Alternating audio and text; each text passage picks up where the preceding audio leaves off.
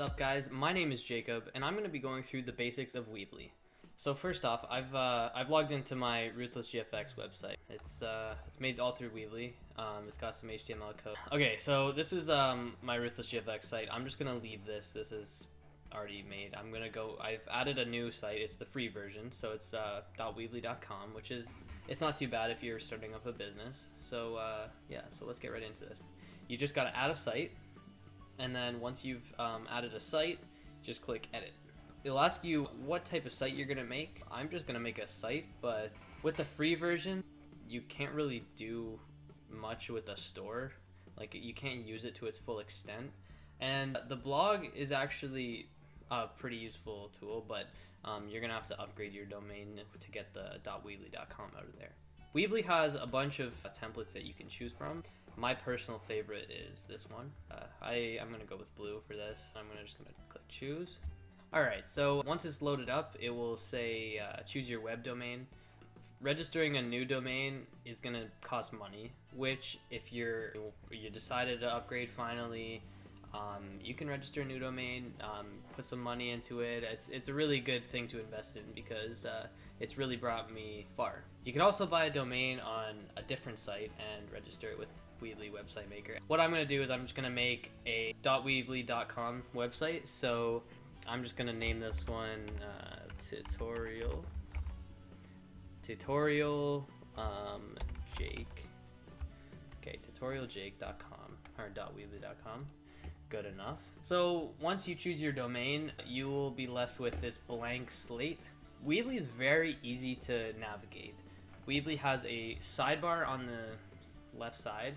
It should be here by default. I don't know if you can move it. You might be able to. I'm not going to bother with that. Pretty much it's drag and drop from there. I mean, you can name this Jake or like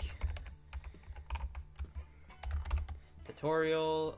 You can change this to a logo, so I can go into here and just like I can upload our Studio Zero logo. I mean, it's really good. This is obviously not going to show up very well, but okay, so I'm just going to leave my site as tutorial. To add a headline, it's pretty much just click to edit the text. I mean, it's really not that hard to do. So the first thing we're going to go over is how to link buttons. Usually with the template that it comes with, there's a button by default. I don't believe there's a way that you can get rid of this button. So to make it useful, we can click on it here and it'll bring up the little menu for it. You can change the styles to small, large, I mean, different colors. I prefer the smaller style because I don't know, it just looks better to me. And then to link it to something, we can link it here. If we go to the link menu, we can actually link it to a website URL. So if I were to go to my website here and copy this URL, I can go here and paste it, and then I can choose to open it in a new window, which means when I click on when a customer or a client or someone clicks on it, it will bring it up in a new window, like over here or something. So we'll test this out here. I'll put my website here and I'll open it in a new window and I'll click save. So then I can name this RuthlessGFX,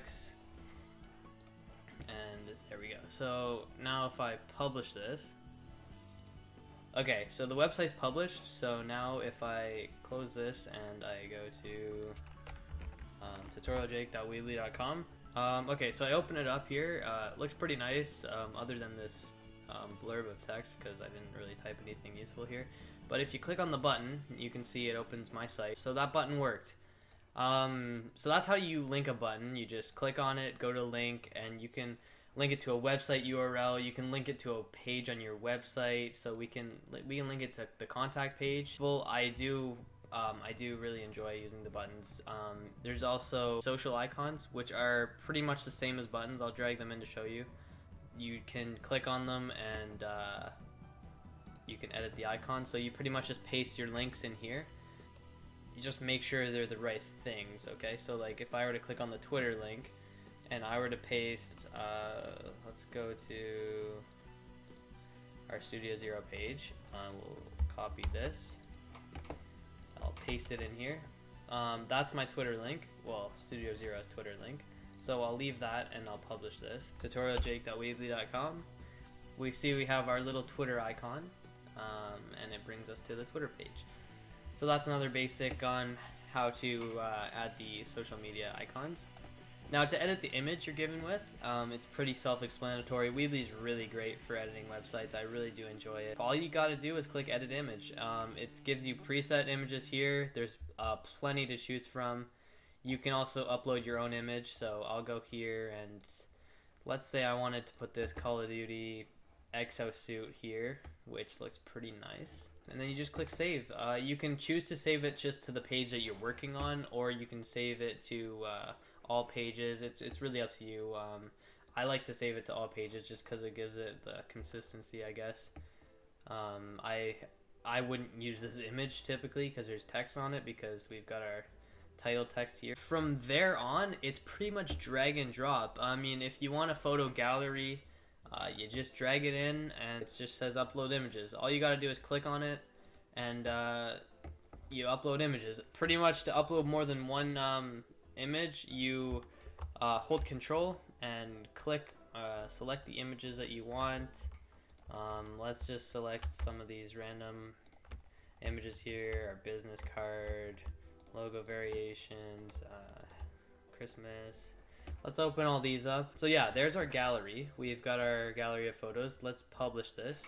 There we go. We've got our gallery. So now if you scroll through these, we've got all of our pictures that we selected. So if you've got a photo album in a folder, you pretty much, I'll show you a fast way to include all of the photos. So if I were to add images now, and this was your whole photo album you wanted to drag images into, you click the first image, you hold shift on your keyboard, and you click the last image.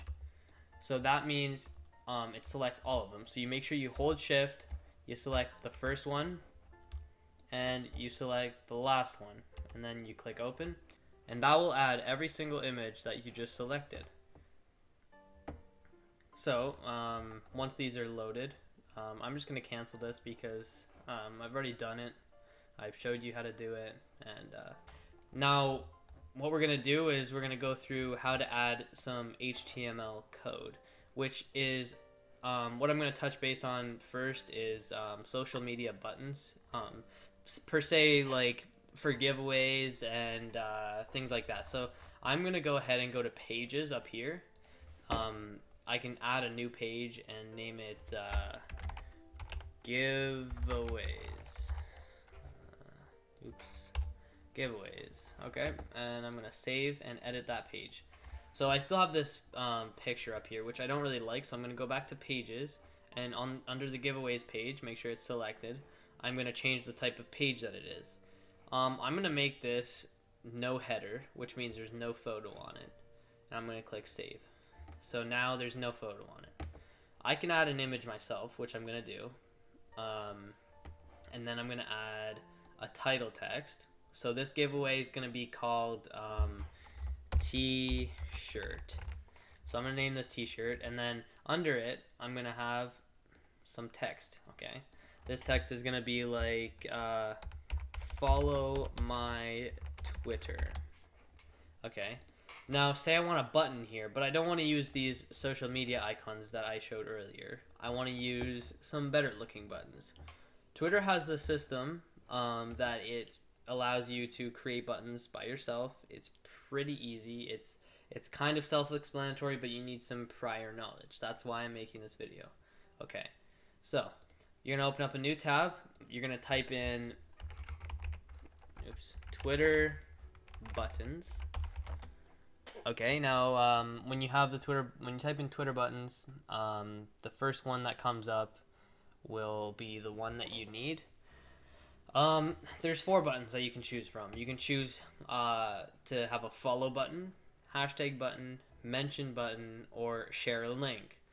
What I have on here is follow my Twitter, so that means I'm going to use the follow button. So I'm going to check that little box there. Okay, and button options. So we want it to follow Studio Zero GFX. Now you can type in anything here. You can type in Jake, you can type in, like, honestly, whatever your Twitter name is, put it in here because that's what it's going to be following when they press the button. So, with that being said, I'm just going to go back and gonna let me go back. Oh, of course not. Okay, here we go. Twitter buttons, and we're gonna go to follow, and we're gonna go to Studio Zero. Now, you can have a larger button or you can have a smaller button. I do prefer the smaller button, but I will show you both. So if you don't check this, you're gonna have the smaller button, which is right here. If you have the larger button, that's what it's gonna look like. I like the smaller button because it looks more clean and professional. Therefore, that's what I'm gonna choose. So this is the code right here. If you just click on this box, it will select it all, and you're gonna go Control C, or you're gonna right click and copy. Okay, now you're gonna go back to your Weebly, and you're gonna drag the embed code. Okay, you're gonna drag that anywhere you want, really. You just want the button to be near. Now, if you want it beside this, just make sure you drag it beside the text, right about here. Just make sure it highlights in blue. And then we're gonna click on the HTML. It says click to set HTML. You're gonna click it, and you're gonna do Control V or right click paste. Okay, so that's gonna make follow your Studio Zero GFX. Okay, now we can hold Shift to disable the snapping, or we can drag it in. See how I said it's wonky? So usually it's good to hold Shift while you're doing this because you can get it pretty exact. Okay, so now we want, we'll say mention the giveaway for the next one. We'll say mention the giveaway. Okay, so now we're going to go back to our Twitter buttons, and we're going to go to share a link, which says tweet pretty much. So we're going to go to here, and we're going to do share URL. So I'm going to say share giveaway. And so now we need to go and find the tweet that we want to share. Okay, so what we're going to do, we're going to come to your own Twitter page, but with that being said, I'm on my Twitter page, so we're going to go to the tweet we want. We're going to click these three little buttons here. And we're going to click copy link to tweet. So we're going to click it, and we're going to go Control C or right click and copy. Okay, we're going to go back to our Twitter buttons, and we're going to go back to our page that we have. We got to make sure share a link is on. And we're going to click this little button here, okay? And we're going to go Control V or right click paste. Okay, so with this button checked, it's going to use the title of the page that we're on right now, which is Twitter buttons about, which is not what we want, right? So we're going to go to the second button, and we're going to put our own custom text in. So we'll say, check out this giveaway. Oops. Giveaway. So check out this giveaway. Now when we click it, it's going to say, check out this giveaway. And it's going to have our link, and it's going to say via Studio Zero GFX. Okay? We don't want this via Studio Zero GFX. I don't really like it. It's only a personal thing. If you want it, you can keep it, but I'll show you how to get rid of it. So it says via right here. You're going to want to take this out. So if you want to include a hashtag, we're going to type in hashtag. Okay, this can be hashtag anything. I just typed in hashtag. We'll do ruthless GFX, and then we're going to go to tweet, and it's going to do hashtag ruthless GFX. So it's all up to you. It's all custom. It's self-explanatory. You can add anything on here. I don't like adding anything. The hashtag thing is pretty cool, but I don't really use hashtags, so it's really up to you. So it will show how many people tweeted it beside it. Obviously 0 people tweeted it because I haven't posted it yet. Now we can have a large button or a small button. I like the small one, as I said before. So we're just going to click here. We're going to Control C or right click copy. Okay. Now we're going to go back to website. Let's drag embed code in. Make sure it's behind or beside the text. You can see a little blue line there. That's when you know it's beside the text. If it's right here, this is what's going to happen. It's going to go up this margin, which is not where we want it. We want it beside this text, so it's nice and clean, not clustered. So we're going to click to set custom HTML. We're going to click it. We're going to do Control V or right click paste, and we're going to just click outside of the box. And there we go. We have our tweet button. So there's that, and pretty much just keep repeating this step until you have no more buttons or you have nothing else to do. So yeah, that's how you do Twitter buttons. There's many other things you can do with Weebly. It's gonna take me hours to go through all of them. So that's it for this video, guys. Please leave a like. If you have any questions, I will be glad to answer them. Just leave a comment. I'll leave my email in the description, and I will get back to you as soon as I can, okay? This is Jacob Walter, and I'll see you in the next video. Peace.